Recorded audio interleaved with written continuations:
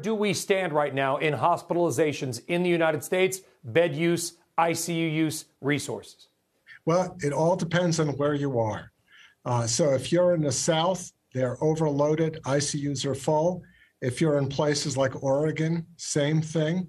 But in other places in the eastern part of the United States, I was talking to a colleague who's the CEO in Detroit, they're not seeing any of it. So it's really acting very differently in different parts of the country.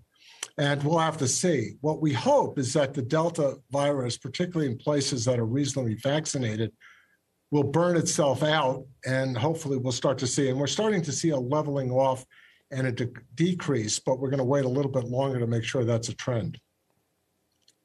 Yeah, the UK and India looked like it lasted maybe 40 to 70 days in terms of their waves. You're kind of hoping for the same things here, Doctor. I want to go back to your previous point because that's fascinating. And as our viewers know on social media, I go through a lot of the data all the time. And you do notice these patterns. And I know seasonality is a dirty word in parts of the scientific and medical community.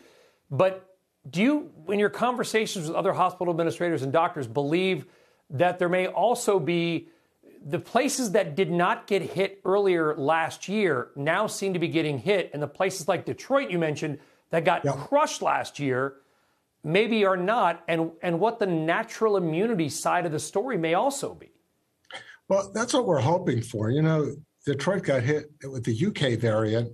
The other places now are getting hit with the Delta variant. You know, so, you wonder how much immunity are you starting to build up? We are starting to build up some natural immunity that's out there. We're hopeful that the winter will be a better winter than we predicted. The only variable in that is what happens with influenza, with the flu. And last year we got off completely scot-free. This year may be different.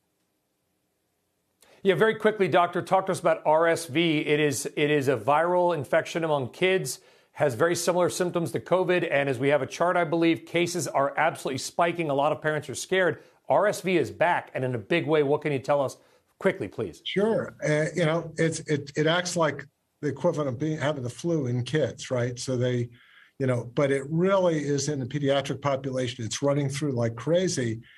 And it looks a lot like COVID, but it's just as virulent, and it's the reason why we're having so many pediatric ICU admissions.